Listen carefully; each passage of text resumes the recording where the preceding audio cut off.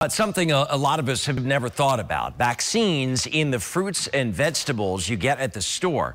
Some lawmakers say it could be a reality soon, and they're looking to create some new rules to keep Tennesseans safe. Well, we want to make it clear that there are no vaccines in your lettuce or tomatoes when you go grocery shopping right now. But lawmakers say it may be a question of when, if not if. University of California, Riverside has already perfected the ability to put human vaccines into our lettuce right now.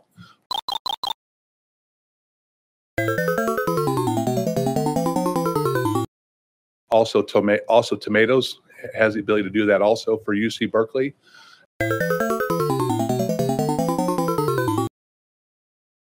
And then Big Tobacco, RJ Reynolds and stuff has perfected the ability to put a human vaccine into tobacco products.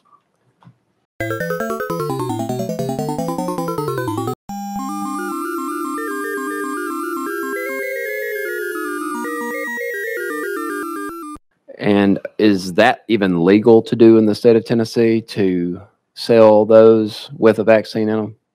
What I'm saying is there is no law deeming those that when you go into a grocery store, you should know as a consumer, this head of lettuce is a head of lettuce. The head of lettuce right next to it could contain a vaccine in it. All we're saying is if it does have the vaccine in it, make sure it's listed as a pharmaceutical so people can get the proper dosage.